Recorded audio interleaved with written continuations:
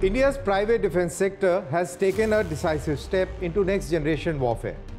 Larsen & Toubro's precision engineering arm has unveiled Chanakya, a decentralized UAV swarm autonomy framework. It is not about one drone. It's about dozens and even hundreds thinking, adapting and fighting together.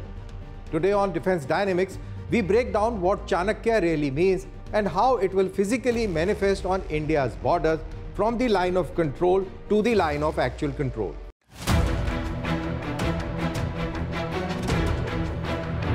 Chanakya is not a drone.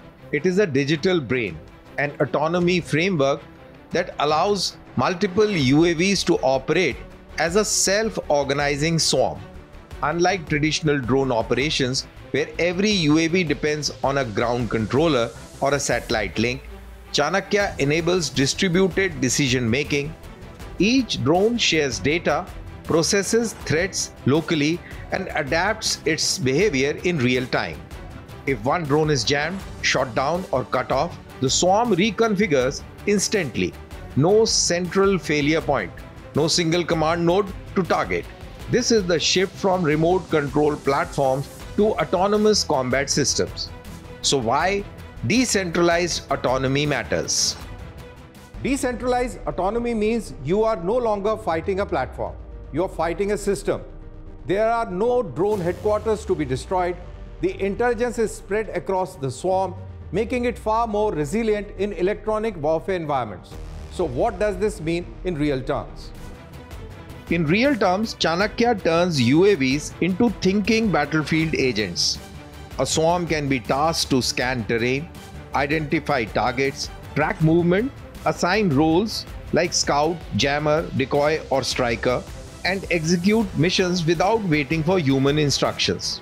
This dramatically compresses the sensor to shooter loop from minutes to seconds.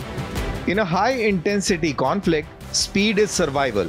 Chanakya is about decision superiority, not just airframes. It's a kill chain revolution. When drone swarms process information locally, commanders don't need to micromanage. They issue intent and the swarm figures out execution.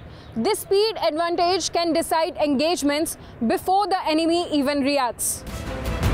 So how this manifests on India's borders?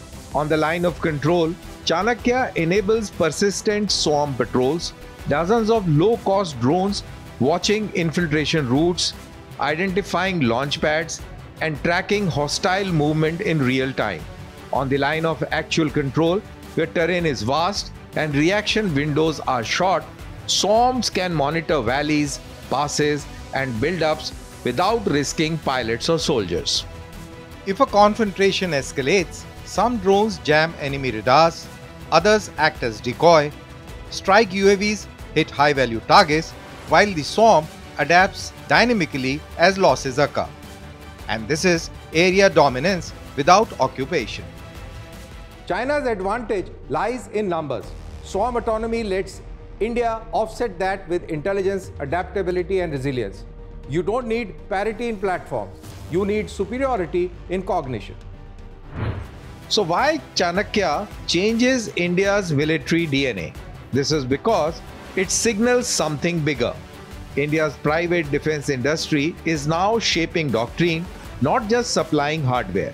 By developing an indigenous swarm framework, India reduces dependence on foreign algorithms, encrypted links, and black box autonomy systems. It aligns perfectly with Atmanirbhar Bharat, integrated theater commands, and future multi-domain operations.